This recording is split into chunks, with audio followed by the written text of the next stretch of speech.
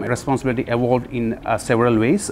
So if I were to share one, is that it was no longer viable or practical for sales, marketing and revenue management to work in independent silos. So it's extremely important that we work together, and almost, if I may say, revenue, so the lines are blurring between revenue management and digital marketing. So in the post-COVID world, of course, there is a lot more collaboration, and we are working as one commercial team instead of working in independent silos.